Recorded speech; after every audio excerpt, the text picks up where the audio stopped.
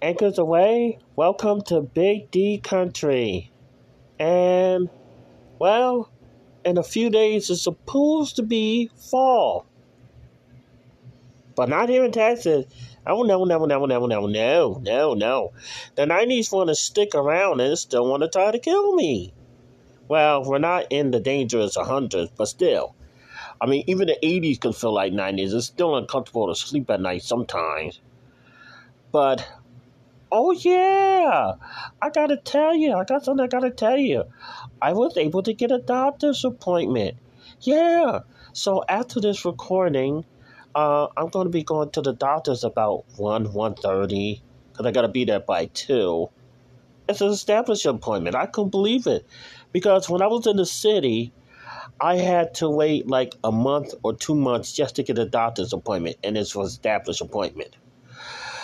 But I also wanted to look at a swollen leg on one leg, just one leg. The other leg was normal, but the one leg feels like it's swollen. But wanted to take a look at it nonetheless, and then probably my chin.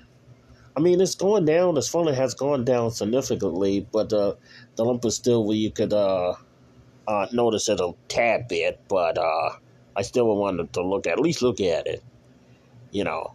But other than that, yeah, I'm finally gonna have a doctor's. And good news. My official Texas ID is coming probably today or tomorrow. I saw it on the form of delivery. Now, if only the Publishers Clearinghouse wanted to come and then, make me a winner of one of those pay for life street state. Yes, I made a long shot because one morning, I was getting up, doing what I tried to do, yada yada, and I saw it looked like it was a famous Fred van.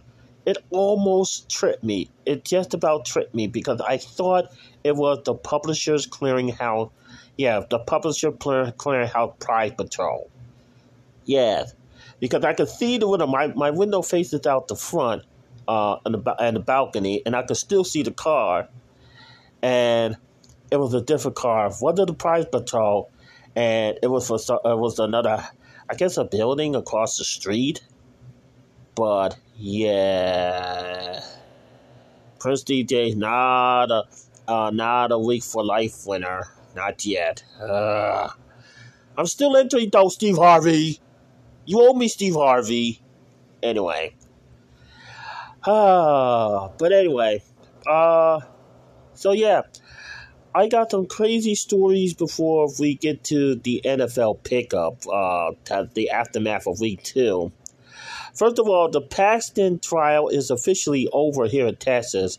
Paxton, who was impeached 3 months ago, we was left without an attorney general for 3 months. Then, for the past 2 weeks, they went on a circus of a trial. The House did not have no proof. And then they had about, 16 articles? 16 articles of impeachment that they tried to get Paxton removed out of office on. And I think a lot of them was corruption charges and then being unfit for office and all that crap. Nope. He was acquitted. He was definitely acquitted. And then after he was found not guilty, the judge went off. Well, meaning the lieutenant governor. He went off. I mean, off on a rant. Wow. And yeah, that was a baseless, weird case that I ever seen. I was watching the case off and on because the case been all day, and they had 2 weeks of it, 2 weeks of witnesses and all that stuff, and I did. Oh my God! But in other words, it sounded like Matlock. It sounded like Law and Order. It sounded like Perry Mason just a tad bit, but no substance. No, I mean I guess that's how they got acquitted. I mean, it was just no substance. I mean, the House did a terrible job bringing articles without any evidence, and then bringing witnesses that didn't bring any substance to the impeachment. It was a waste. It was a total waste. And I want to do a separate rant about it, but I just want to give my thoughts on it. after seeing it. And it was supposed to be the first impeachment trial in Texas. It was supposed to be an historic impeachment, and that was a waste. That was a wasted time in history. I mean, you cannot get two weeks back. The Senate can't get 2 weeks back. Paxton can't get 2 weeks back. Well, he did start back on his job today. I mean, yesterday, I should say, because yesterday was Monday Night Football. But anyway, yeah, that was a total waste. That was a total scam. Total scam. Total scam. First impeachment, one of the first impeachments in history and stuff like that. And no. Oh, yes, and they're talking about a damn government shutdown again. But not like the one where they talk about the debt ceiling that almost gave me a heart attack. No, this is just a regular government shutdown where the government runs out of money on October 1st. But don't worry, people on Social Security, veteran benefits will still get their money. I don't know about food stamps because I know it's in a separate farm bill. But I don't know. But Social Security will get paid, so thankfully I'll be able to pay the rent, thank God. But with that debt ceiling thing, I was like really worried. I mean, the Freedom Caucus made New Jersey, now that I can mention it, because the Freedom Caucus made New Jersey seem like a walk in the park or seem like it's a roller coaster rather than, because I always never wanted to stay in New Jersey because they wanted me to live on $5 a month of food stamp. Yes, for the new citizens, you heard me right. They wanted me to live off $5 a month on food stamp. That was in New Jersey. And so, yeah. But, yeah, the Freedom Caucus just... And then Trump said that he was aboard the shutdown. And he said that if the Republicans don't get a fair deal, he would support a shutdown. How could he? The different federal jobs would be furloughed. And God forbid if TSA had to be furloughed, or even the tower, because we almost lost the tower during one government shutdown. I mean, this is absolutely insane. Why can't we get a Congress who actually cares about helping the people? Military, you don't have to worry about it because they want to give you more. That's right. They want to give you. So I must not be in the military, so I can't get help. Is that it? I should be in the military then. Let me be in the military. Oh, but I'm partly blind. I'm legally blind, or I have mental illness. I can't fight in the military. Even though I would if there was a draft. They would just send me home, but I would still go because I won't be a chicken. Anyway, so Chief Justice gave me a story, and I want to continue. I want to continue it during the NFL pickup, and if I can find this, come on. Oh, and I got a brand new NFL pickup song that will be a part of the festivity. So I got a brand new pickup song, but I also got a song that will for the week 1 incident. Okay. So for those people that are on DirecTV and Netstar. I said it right. DirecTV, Nexstar, Charter, and Disney.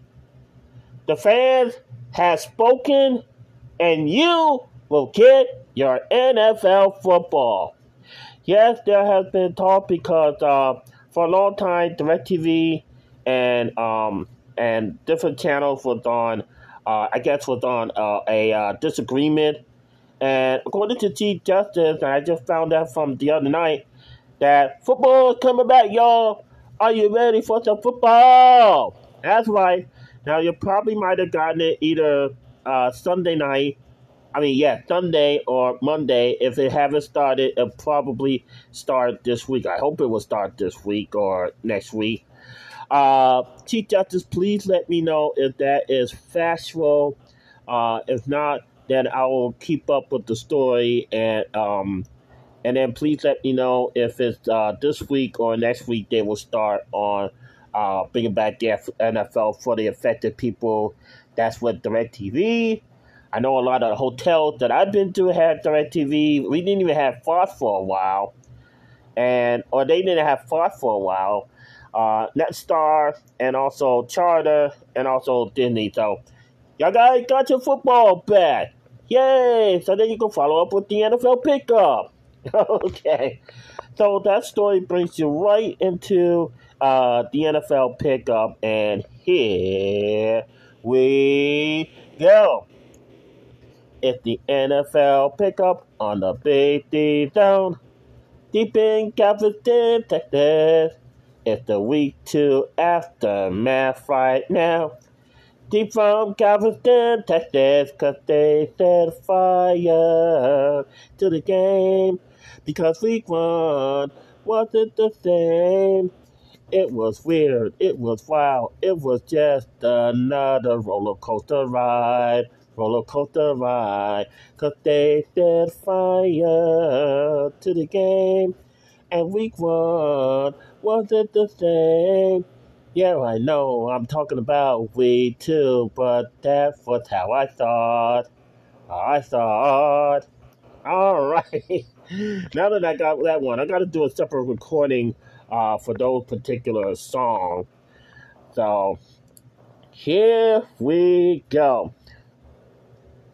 Really? Really? You started me off again? Alright. No, what are you doing? What are you doing? Come on. I gotta start the week. Come on. Alright, so here we go. Here's your finals from the week 2 standing. The Vikings and the Eagles. Thankfully, the Eagles won. This was a double down, definitely, by the score of 34-28. So that is definitely a win because of the double down stipulation. Alright.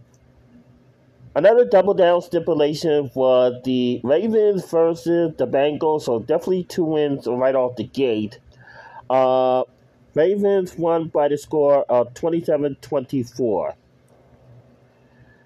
Okay, so a little bit better this week because after that fluke, yes, that win was a fluke. Okay. Alright. Malachi, what is wrong with your Detroit Lions? That win on Thursday night was a fluke. They was not supposed to win, okay? They haven't been in the Super Bowl, and I said this before. I watch a lot of Super Bowls off and on. I even watch the Super Bowl from a hotel, and sometimes I watch from YouTube. Even sometimes I get the halftime show from YouTube. I don't know when the Lions was on the Super Bowl because they did not exist in the Super Bowl. Because they never played in the Super Bowl. They can't even get to the Super Bowl. Probably, maybe the last time they've been in the Super Bowl before I was even thought of. I was not even here if they ever made it to the Super Bowl. I wasn't even on this earth the last time they made it to the Super Bowl. And you was all praising the Lions because they beat the Chiefs. But that was one time. And you know what? The next time the Lions gonna go against the Chiefs will beat the Lions' head. I'll say it again. The Chiefs will beat the Lions' head. And just for that, I will not make the Lions a part of the double down no more. This will be the last and final time that I will make the Lions a part of the double down. So, thank you, Malachi. As a matter of fact, when you graduate, why don't you go to Detroit, where you can have your Detroit what's the hockey team? The Red Hawks, the Detroit Pistons, the Detroit Lions. Why did you go to Detroit after you graduate from high school? Matter of fact, they're probably colleges. There are probably colleges that you could go to Detroit. That is your dream city. Why don't you go there when you graduate? You talk about the Lions so much, and you have teachers just fighting so bad and football early in the morning. Really? Really? Again, the Lions will not be a part of the double down. No more. No more. Anyway, now that I got that off my chest. Okay, so better timing. The Seahawks did beat the Lions 37 to 31. There's only a few point differences, though. Ah!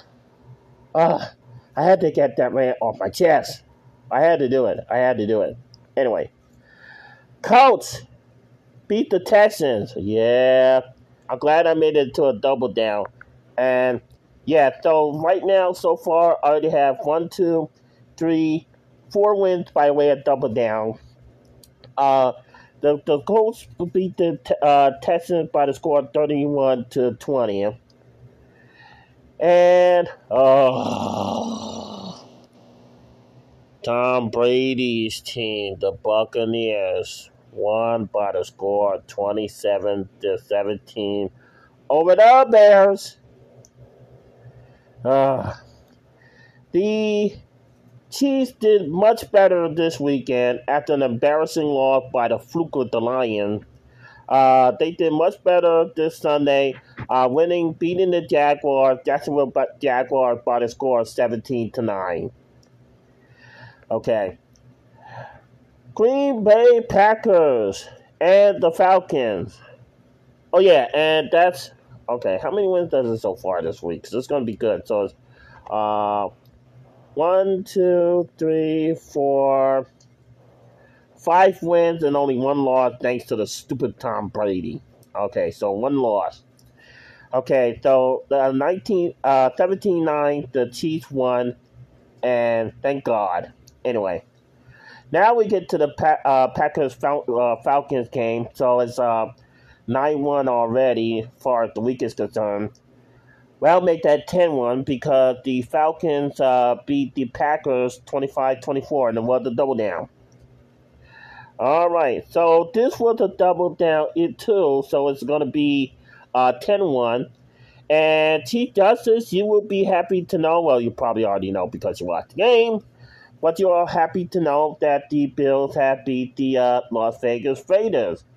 But it was a double down, and the Raiders are another official Big D Country team. So the Big D Country still is 10-1, thanks to the Bills score 38 to 10. Okay. Chargers, Titans. I think I did say the Titans is going to win that, and they did by the score of 27 to 24. So that's the 11th win. I think that was a ride or die. I think it was. Okay, here's another ride or die. 49ers versus the Traitors, the Rams. And I call them traitors because they left St. Louis without a football team. We had to cheer for the Chiefs. But the score is 30 to 25, the 49ers. All right, so that will be 12 win and 1 loss for the week. All right, there we go. Well, Giants did a lot better this time. And I said this was going to be a double down, so yeah, double downs definitely help, especially if the ride or die doesn't work out. But I said 12 wins, 1 loss for the week. Make that 13 because the Giants beat the Cardinals by the score of 31 to 28. All right. The Jets and the Cowboys squared off. And the winner of this affair is the Dallas Cowboys by the score of 30 to 10. And so that will be 13 wins because it was a double down. Well, I got to make this a second loss. Only because the team with the stupidest name in football in the history of the NFL. Oh, the Commanders is so scary. Oh, I don't want to play against the Commanders. Oh. Yeah, the Commanders beat the Broncos by the score of 33 to 35. Yeah, 35-33, I should say. Long shot. But anyway. Stupid Commanders. So that is 13 wins, 2 losses. Still pretty good. Still pretty good.